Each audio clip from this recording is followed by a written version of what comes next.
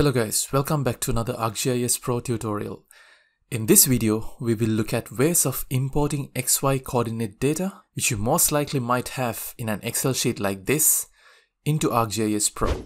Now, in doing so, we are going to have to be careful about a couple of things, especially when it comes to using the correct coordinate reference system. Because in most cases, if someone fails to get these points into the map canvas, chances are they're probably making a mistake related to using the correct coordinate reference system. So let's go ahead with the tutorial and check out the dataset we're going to use for this example. So as you can see, I have opened up the dataset that I'm actually going to use to demonstrate this example to you guys.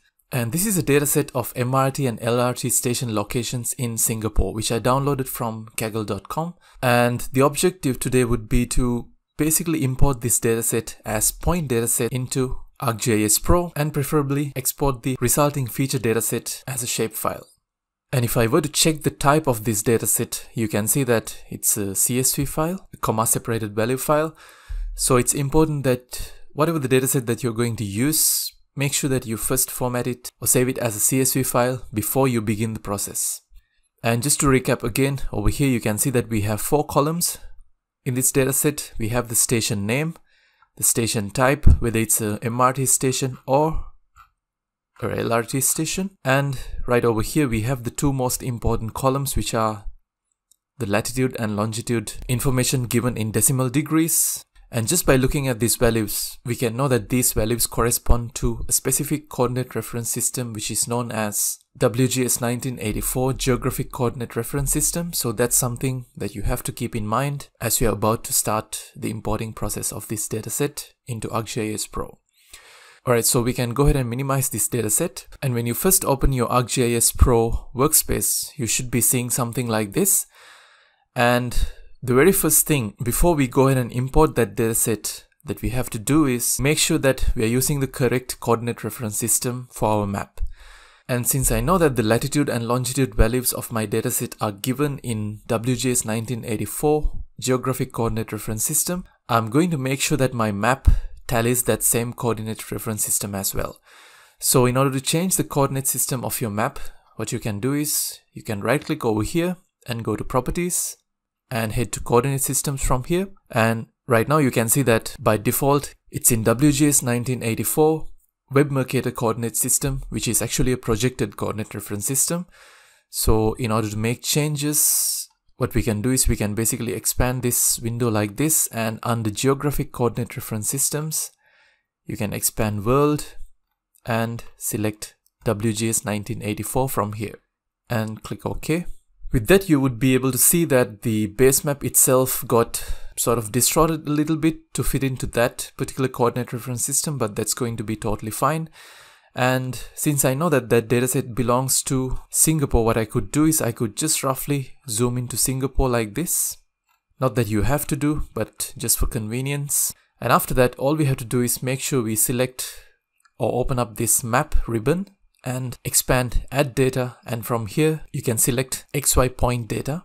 And when you do that, this kind of a panel will open up on the side, and what we have to do is we have to link that dataset to this input table.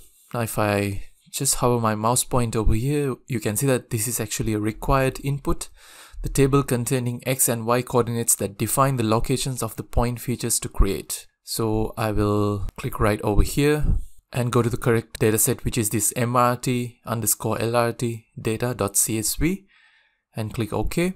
And right over here, you can define an output feature class, but I'm just going to stick with the name that I get by default.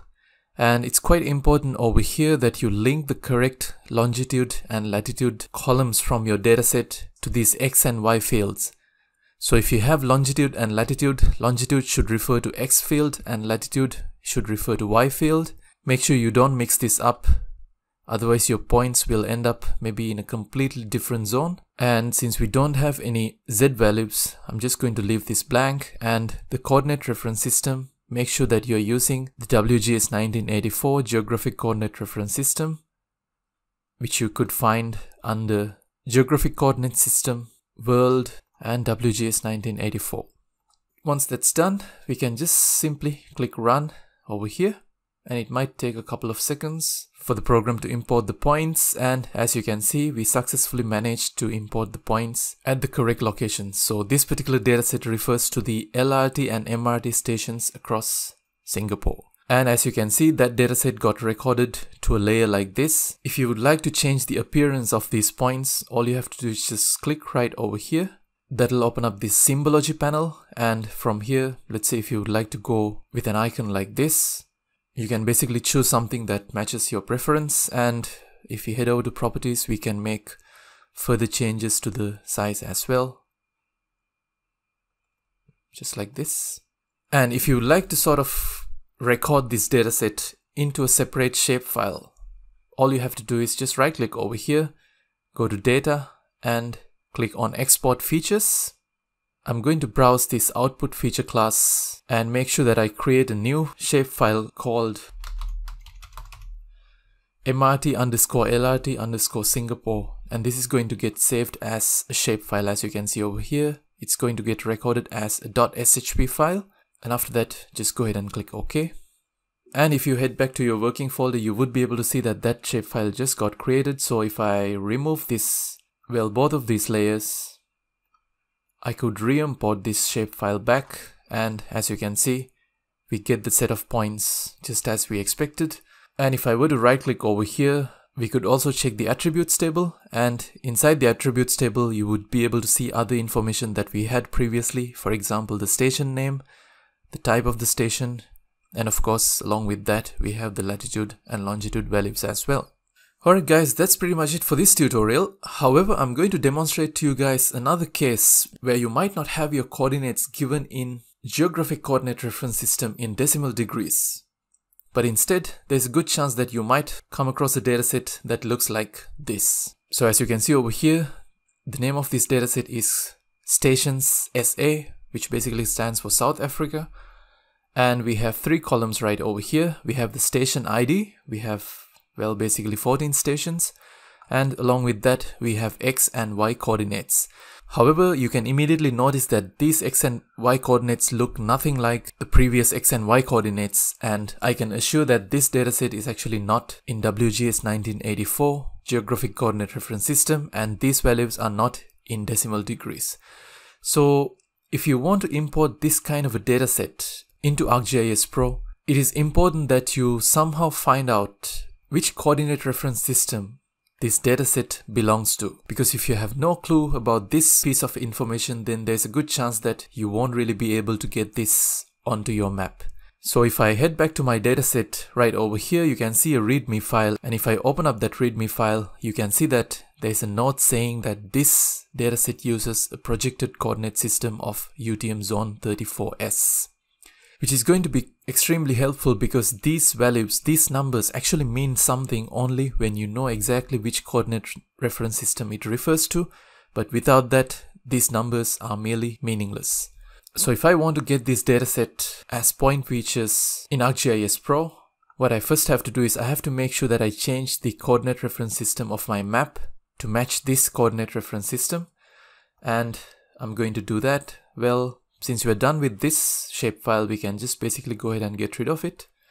And after that, I'm going to right click and go to properties.